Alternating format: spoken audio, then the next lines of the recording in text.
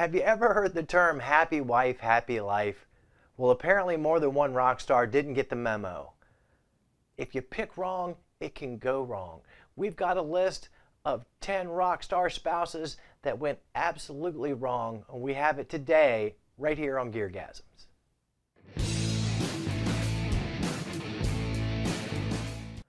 Hi kids, welcome to GearGasms. I'm your host, Alan Barnes. Today, we're going to do something a little different. We came up with the top 10 worst rock wives of all time list. There were so many to choose from, it was hard to get it down to just 10, but we've done that for you today. We'll get right into that list, but first, if you're new here, please like and subscribe. We really appreciate the support. Starting off with number 10. Now, if you've watched any of my top 10 lists, you know I like to sneak two into that first spot. Today's no different. And today, number 10 is Bobby Brown. I know what you're thinking. That's just one person, right? You're wrong. Because first, there's this Bobby Brown. Then, there's this Bobby Brown. Now, Bobby Brown was a prototypical LA groupie kind of hoe. She went with everyone from Matthew Nelson, eventually marrying Janie Lane of Warrant. Hard to say if Janie Lane would have gone down the path that he did go down had it not been for Bobby Brown. Also hard to say that Bobby Brown may not have gone down the path that she did without Janie Lane. I'm not assigning blame here. Yes, she was the cherry pie girl, and I'll let you drink that in for a second, just because it's still hot after all these years. I can't blame Janie so much, but she was probably the worst possible person to be married to him. They were both hardcore drug users, and they brought out the worst in each other. Now, the other Bobby Brown, I know what you're saying. He's not a rock wife. Yeah, he kind of was. Sure, he had his own career. We loved him in New Edition. We loved his solo career. I made this money you didn't, right, Ted? We're out of here is maybe one of the greatest rock lyrics of the decade. But Whitney was the greatest voice of our generation. He leached onto her like so many other rock wives before him. He brought drugs into the marriage. Soon they were wrestling over the last rock of crack. They had that horrible train wreck of a reality show on Bravo called Being Bobby Brown. Crack may be whack, but he's still here and she's not. Number 9 on our list of the worst rock wives in history. Brace yourselves, it's Linda McCartney. Now, Linda herself, I'm sure she was a fine person, a woman of substance. However, she makes the list for two reasons. Number 1, he put her on stage with the band. Now, that's something you should never do with your wife if you're a rock star. Please, for the love of God, do not put her in your band. So that alone kind of puts her on the list. Not sure if it's her fault or Paul's fault, but she should have never been in Wings. The second reason she's on the list is because she turned Sir Paul into a vegetarian or maybe even a vegan, and nobody gives a crap about that. I'm like a lot of people. I enjoy a good burger every now and then. I don't need Paul and Linda McCartney telling me I can't have a steak. Just make your music, keep Linda down in the mix, and get on with it. Number 8, Heather Locklear. Oh my gosh, she could have been on this list twice. Because not only was she a terrible wife to Tommy Lee, and that's saying a lot, she was an even worse wife to Richie Sambora.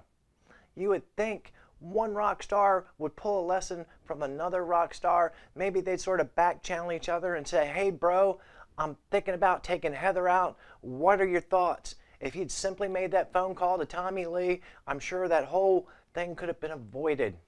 One bad marriage, two bad marriages, two rock stars. Neither of those men are princes, but god damn, have you seen her lately?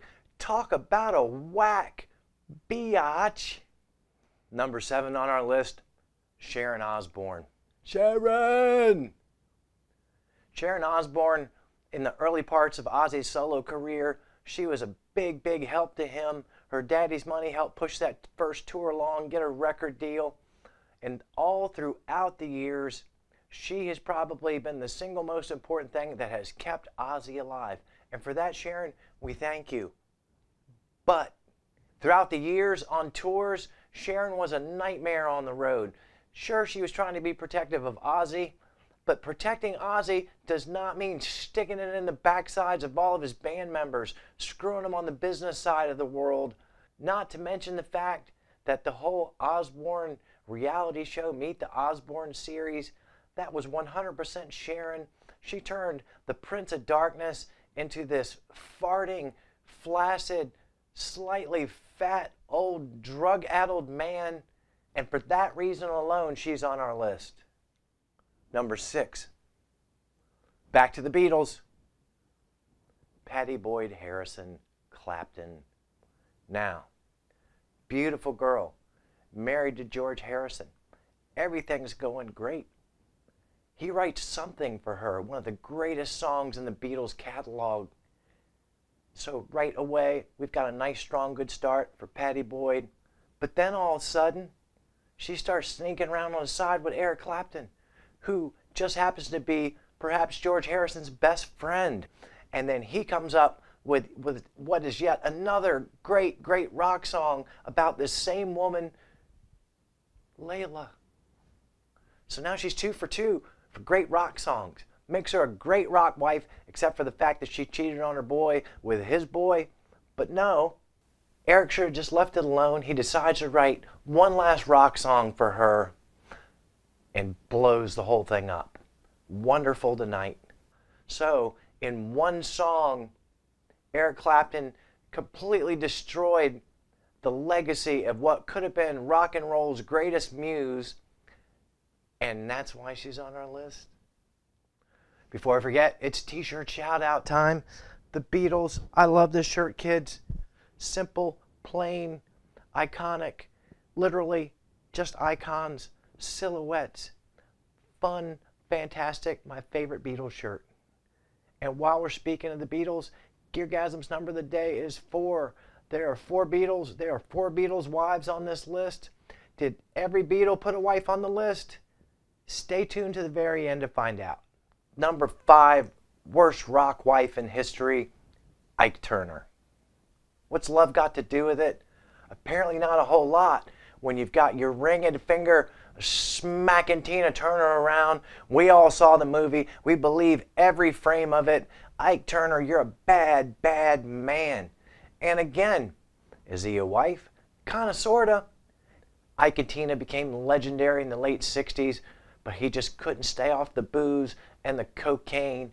And instead of putting her on the pedestal that she deserved, he decided it would be a good idea to stay drunk, stay drugged up, smack her around a whole lot, and ruin everything that they'd built together. Are we having fun yet, kids? Number 4 on our list, it's another Beatles wife. Jesus, Paul, you make some really bad decisions when it comes to marriages, but Heather Mills. Now, who could blame Sir Paul? He was still mourning the tragic death of Linda. We had every reason to hope this was going to be a fairy tale, happily ever after kind of marriage. But then she got greedy. She decided she didn't want any more of that action. Now, ordinarily, I would never make a joke about someone with a disability, but as soon as the news broke of the split and that she was trying to steal his fortune, the first twisted joke that came to my mind is she thinks she's going to get Sir Paul's fortune, but his lawyer says she doesn't have a leg to stand on. Now that's a mean joke. It's beneath me. But she's a bitch. She deserves it. She's number 4 on our list. Number 3 on our list, it's Pamela Anderson. I'm just going to give her her original surname here because she was not only married to Tommy Lee, and that's not why she's on this list. You could argue that Tommy Lee at that time was a lot worse off than she was, and that he debased and degraded and defiled her. But by the time she got into her marriage with Kid Rock, which is why she's on this list, hepatitis B, sagging everything, she was definitely on the downslope, but whatever. Maybe he was like me in his younger years. He thought she was the ultimate babe. I don't know what's going on.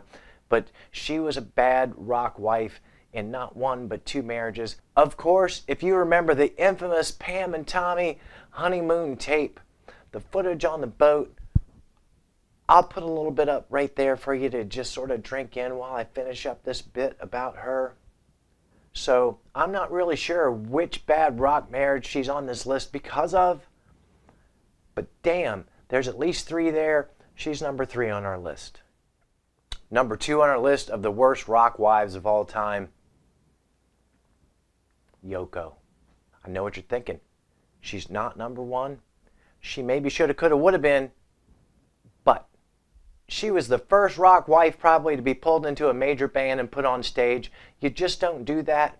She has not 1 ounce of talent in her body, and if you don't believe me, I'm going to just sit here quietly and let you drink a minute or 2 of this in before I say another damn thing.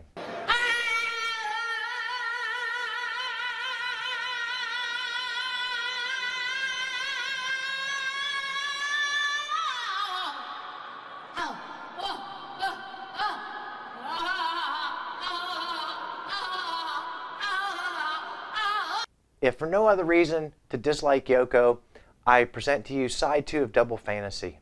She would have been number 1 on our list, and here's why she's not. Somehow after John's death, she little by little over the years has redeemed herself. She has been a wonderful custodian of his legacy, of his art, of his music. I have an enormous amount of respect for the way she has led her life since that shooting so long ago. And finally, the number 1 worst rock wife of all time. This person gave us a brand new C word at the time, and it's Courtney Love. Sure, she had her own band. Sure, she was kind of semi-famous. She'd been in some small parts in movies, and she'd been around the scene, and then she immediately sucked her blood-sucking fangs right into him and hastened his demise. The worst possible spouse for a drug addict is another drug addict. He brought out the worst in her, and she certainly brought out the worst in him. So congratulations, Courtney Love, you dirty, worn-out, old slag. You are disgusting, and you're number 1 on our list. Well, what did we learn today, kids? We learned that you don't even have to be a woman to be a bad rock wife. We've learned that the Beatles, for all of their musical acumen, were not necessarily the greatest when it came to picking spouses and girlfriends. As always, thank you for your time. I'm your host, Alan Barnes. I hope you will like and subscribe. We hope to keep seeing you week after week right here on GearGasms.